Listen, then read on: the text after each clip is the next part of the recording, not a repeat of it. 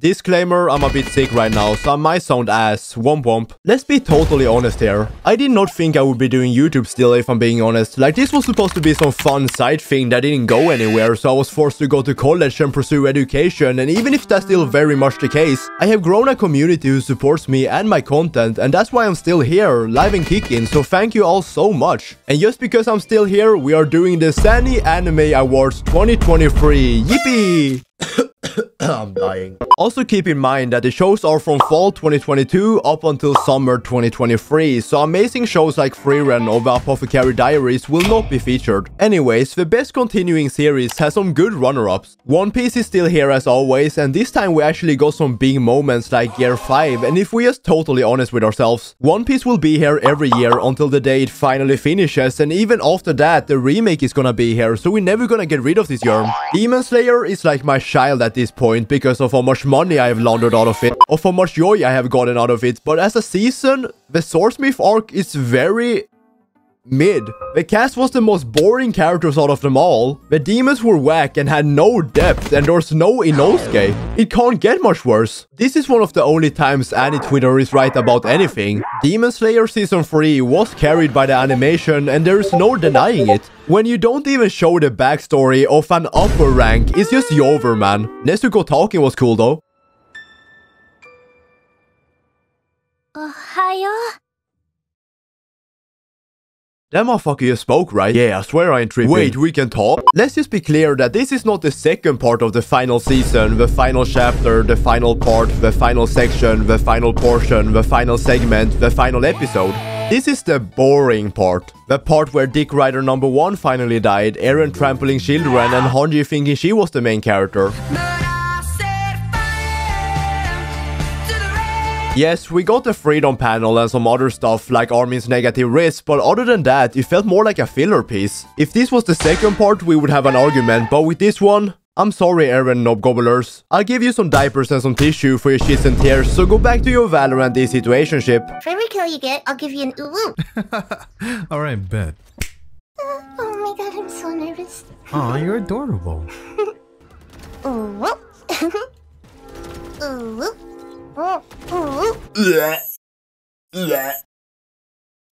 This is just a competition between Jujutsu Kaisen and Vinland Saga. Vinland Saga Season 2 got very split opinions, and even if it was very much a farming simulator, it was a good farming simulator. When you think about character development, Thorfinn is one of the first characters you think of. A beautiful visual piece of fiction handling such different and deep subjects in an entertaining and thoughtful way. For example, how Homeboy had absolutely no game. Check the wrist, check the wrist. Please, give me your number! Motherfucker tried to save a chick who has a full-blown man just for the chance to get some of that Vaikusi. That's crazy. I'ma be dick riding JJK so much my ass gonna hurt, so let's just keep it short and simple for now. She's amazing, like what am I supposed to say? I also became pregnant during this scene, expecting in a couple of months. Alright, boys and girls, we are cooking here. Oshi no Ko was ass after the first episode, and no one can tell me otherwise. The doctor became the most edgy, moody teenage boy with a sister complex, while the sister also wanted to be stabbed so bad that she was going to take a job from a random guy on the street. The redhead bitch was also so two-dimensional, I'm actually crying, and the rest of the cast was just irrelevant. Yes, the first episode was some of the best anime we have gotten in a very long time, but you know why that was? Because I was the only interesting character with decent lore. Killing off that one character is single-handedly the worst decision made ever since the erased ending. Heavenly Delusions pisses me off. Not because it was a bad show, no, it was even a good show. Interesting plot and characters and a unique two-perspective storytelling. It had good visuals and animation, and the dialogue was interactive and fun.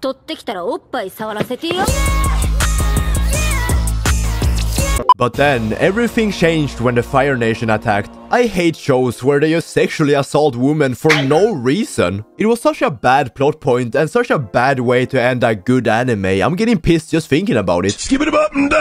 Psalm 100 was really good. A surprising show that came out of nowhere with its amazing first episode and its composition.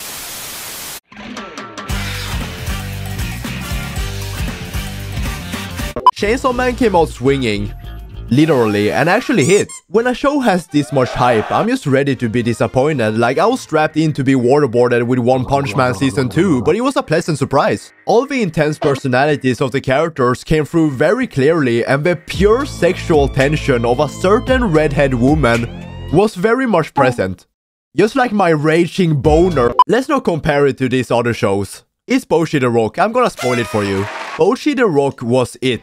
The missing puzzle piece, the first bite of a burrito, the peak of last year's anime, an actual semi-realistic depiction of social anxiety but cranked up by 200% in the visual department. No deep motives, no high stakes. Well, for her, everything is high stakes. Just a girl trying her best, and sometimes that's enough. I haven't watched 3 out of 6 of these. I know, I'm the anime boy, I should have watched everything, but I have good reasons. I'm not caught up with Black Clover to any extent, so I had no reason to watch this movie. I totally just missed this one, and to be honest, I don't even know where to watch Slam Dunk. But these 3 I did watch. Blue Giant was unexpected. The story revolves around this former basketballer who wants to become the greatest saxophone player in the world. So basically chasing 2 careers that will flop after high school. He picks up some people on the way and forms this Yas trio, which they call Yas. Yes, Yas.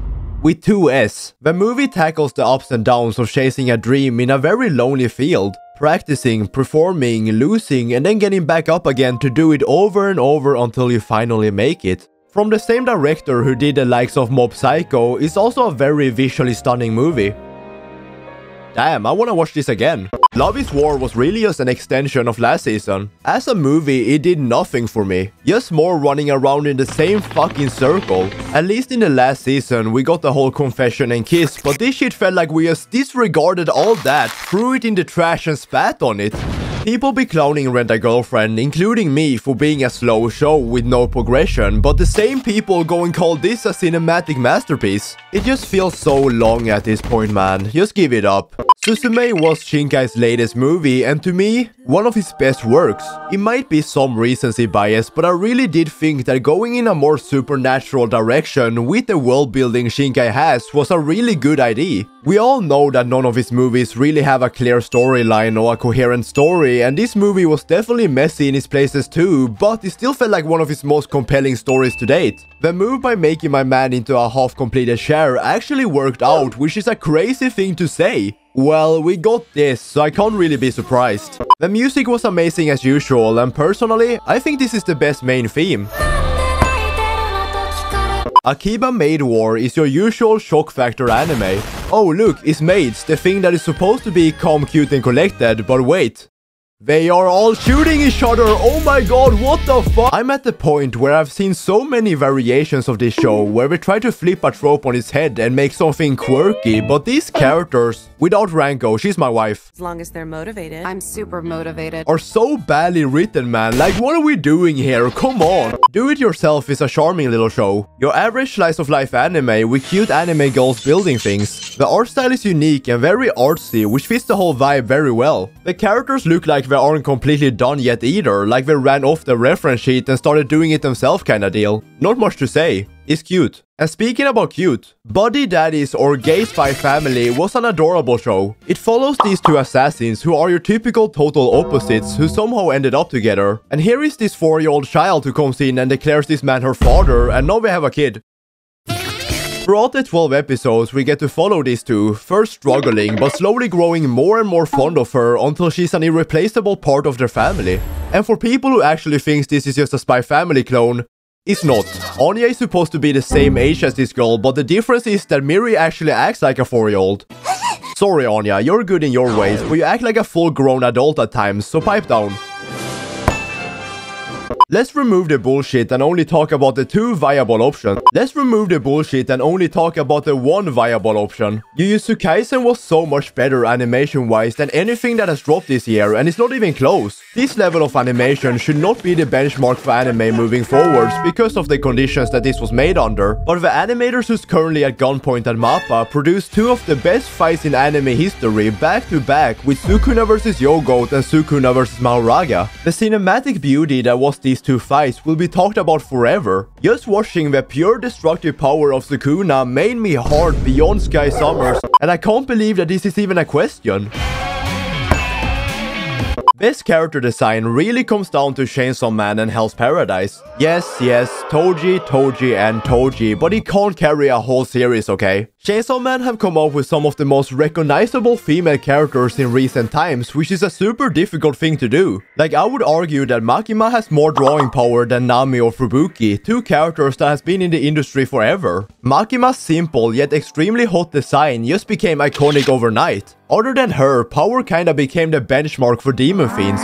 She followed a bit of that 0-2 hype, but just did it better. Even if she might smell like a public restroom, I alone will indulge. Hell's Paradise solved character design. Every single one of them has a unique design that complements their story and personality to a T. A good design is where you can look at a character and without knowing anything about said character, you can still figure out what kind of guy they are. Just look at some examples. Gabimaru, Emo Ninja, Sagiri, calm and collected pushover. This man, musclehead with only raw strength. You see? You can easily piece together what kind of person they are based on their appearance. Something you should not do in real life. I'm just gonna go straight on target here and say Keiichiro Saito with Bocchi the Rock. I have sucked off Bocchi already. Nah, Paul. I've already been on Bocchi's dick. Nah, what? Having previously expressed lavish commendations for Bocchi the Rock, I find it odious to forego an extensive elucidation on the subject.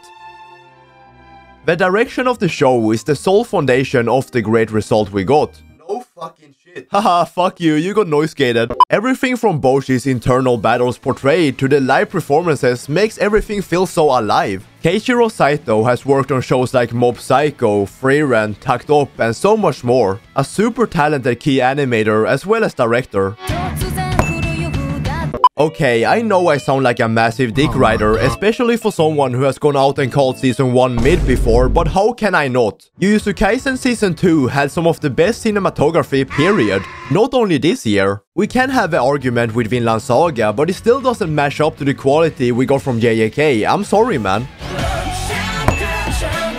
The best art direction has to go to Zone 100's amazing choices of playing with colors and contrast. Yes, I would have picked JJK again, but even I started to get secondhand embarrassment. Even if the anime had a worse upload schedule than me, they took their time to make sure that everything was like they wanted to before releasing it. Creating the contrast where the work nature was worse than a zombie apocalypse and how Akira was happy that the world was crumbling right before his eyes was straight up fun. Motherfucker broke through the aspect ratio for the sake of freedom. He was on a mission and so was Bug Films with these seamless transitions, even if it took a while.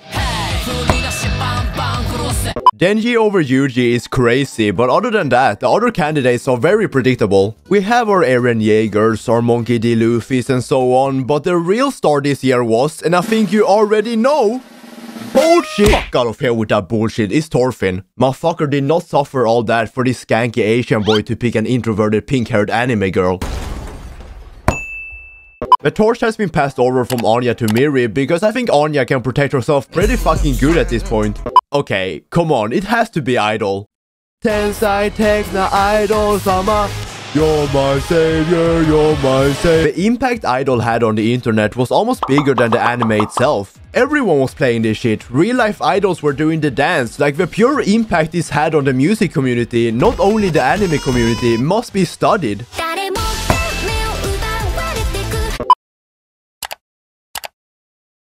Don't even play with me, go and watch this movie and tell me that you also weren't levitating off your chair. This is the only thing I can appreciate from this show. The opening is an absolute banger and the visuals are so stunning. Too bad they had to go and ruin everything. Now I just become an Oshinoko dick rider, what the fuck? Nah, but Mephisto goes so hard for no reason. It's probably one of my top 10 endings ever, and it's almost a shame that it got wasted on an ending and not an opening. Okay, it's time for the speedrun categories. Best Romance, Tomo-chan. Best Comedy, Bocchi the Rock. Best Action, Jujutsu Kaisen Season 2. Best Fantasy, Mushoku Tensei Season 2. Best Drama, Vinland Saga Season 2. Best Slice of Life, Skip and Loafer. There is literally nothing that can beat his performance. Yes, she did that scream without any editing. Look at this, she does it here again.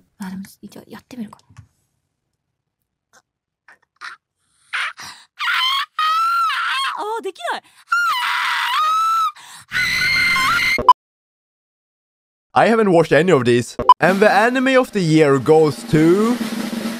Jujutsu Kaisen. Wait, stop. Fuck, it's good. It's what? Fuck, stop. Hello guys. SANI sadly couldn't do a voiceover as he is not in a condition to speak, walk, or breathe right now. We appreciate your cooperation and we hope you enjoyed the video.